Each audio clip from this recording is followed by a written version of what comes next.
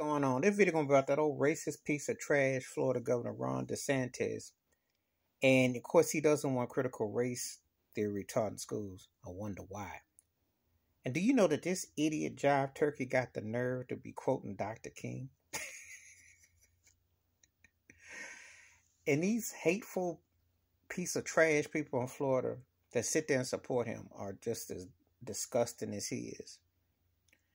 He will say anything. If this idiot had half of the brain, Dr. King fought for his rights and so many others. Dr. King was not ever allowed to be a free man. He was vilified and hated. Dr. King would want the truth to be taught in schools. Only racist pieces of trashes who succumb to whitewash have a problem with critical race theory. They have a problem because you know why? Because they're happy with Black history being taught once a month. That's happy. You know, Black Americans are been over 500 years and are in everything, but once a month is more than enough. You get those 28 days, and if you get a leap year, you get 29. You should be very grateful. That's the kind of asinine, backwards, horrible pandemic mentality that has been allowed to fester in America with 3Ks. And DeSantis is pushing an agenda by any means, a racist agenda.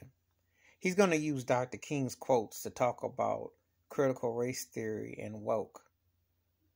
Well, he ain't been woke.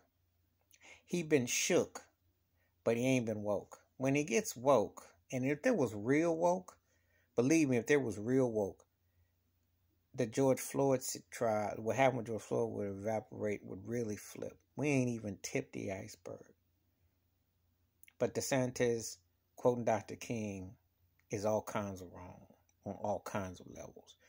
Give me your thoughts and your takes about this idiot racist piece of trash quoting Dr. King, and I will respond.